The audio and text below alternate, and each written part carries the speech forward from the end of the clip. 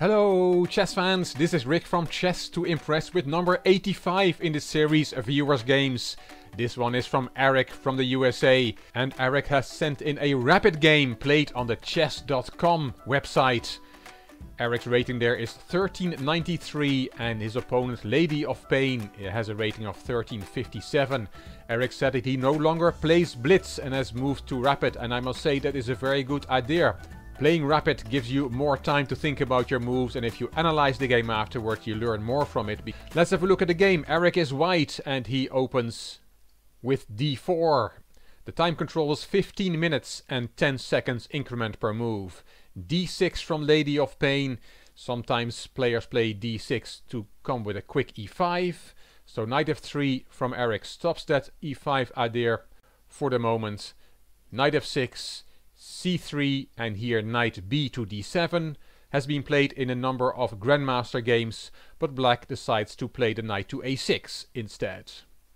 Bishop f4, c5 and e3, a very solid setup from Eric. The dark squared bishop outside of the pawn chain and setting up a pawn formation that's extremely robust and flexible. e6, and now Eric makes a big decision. He decides to take the knight to shatter black's pawn structure, and then he took on c5. Now what is more logical than taking back that pawn? D takes c5. Maybe Lady of Pain was worried about losing the right to castle after queen takes, king takes, but that was better than what Lady of Pain played.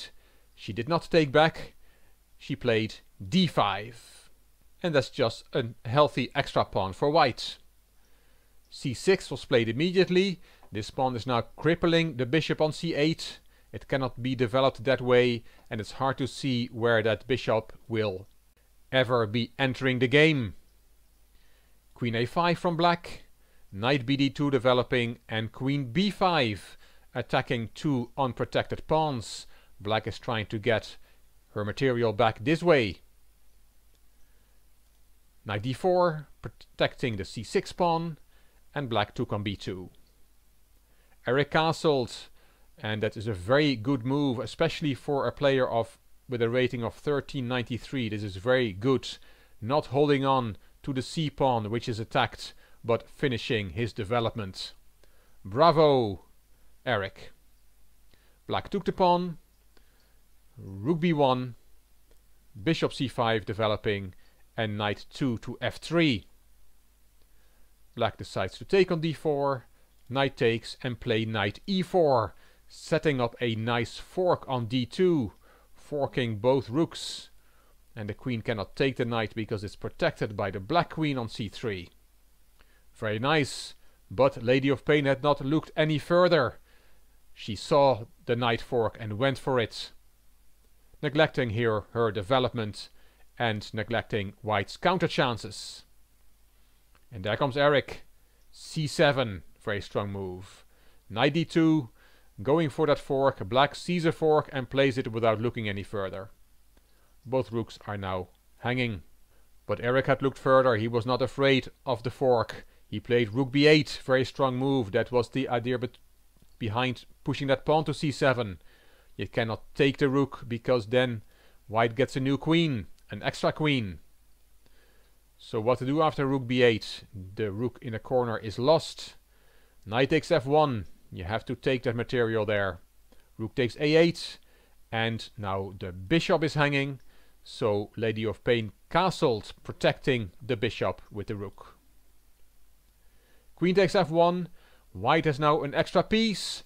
A protected passed pawn on c7. And a safe king. Life is good for white. The game continues. Rook e8, rook b8, and e5. That was the idea of rook e8, forking two pieces. Does black win material back? No, again Lady of Pain had not looked any further, because white can just take the pawn here. Eric didn't see it, but you can do that, because after rook takes e5, winning that piece, there is a mate in two. Rook takes. You can only interpose the rook, and this is checkmate. Eric did not see it, but played something else. He gave material back. After e5 he took on c8. rook takes, and now took on e5. So black has won some material back. White has now bishop and knight for the rook, but still that monstrous pawn on c7, which makes that this position is still completely winning for white.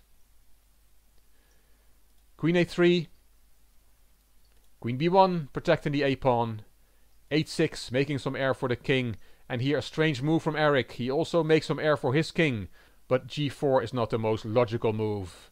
h3 is more solid, more safe, and doesn't give black any counter chances. But g4 was played. Queen e7 and queen b7. Very nice again from Eric as a reaction to the attack on his bishop. The queen is attacking the bishop. White counterattacks the rook. The knee-jerk reaction is to protect the bishop or play the bishop to a safe square, but Eric looks further. Very well done. Queen d7, protecting the rook and also attacking the g4 pawn. So h3 is a very safe move, but Eric takes on a7.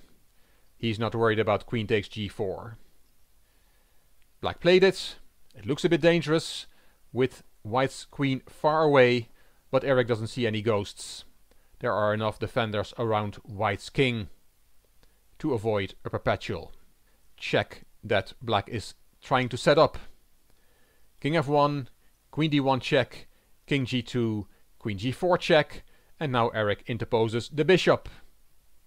Queen e4 check, one more check, and the knight comes back to shield the check, and white's king is perfectly safe. h5, h4 and f5. Black is throwing everything but the kitchen sink at white. A good strategy in a lost position. Eric has nerves of steel. He just takes on a6, attacking the rook. So black has to switch back to defense, and queen e8 is the only way to protect the rook. a4. Another passed pawn from Eric makes its way up the board. Rook a8, queen b5, offering a trade of queens, and queen f7. Queen b8 check, queen f8 interposing, and queen back to b5. And this was the last move of the game, a very odd finish. Repeating the moves, maybe black lost on time here. Anyway, white is still totally winning. If black goes for a move repetition, then many moves win for white. Knight g5 is the move that the computer likes most, and the computer gives a mate in 13 from here.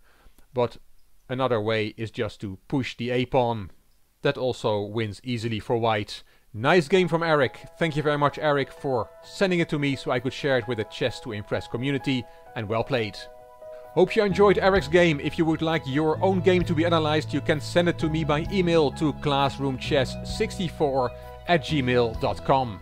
If you like this video, please give it a thumbs up. Please subscribe to the Chess to Impress channel and please leave a comment. If you like the video, if you like this series, it would be great if you could share it on social media by clicking the share button on YouTube. This is Rick for Chess to Impress. Thank you for watching.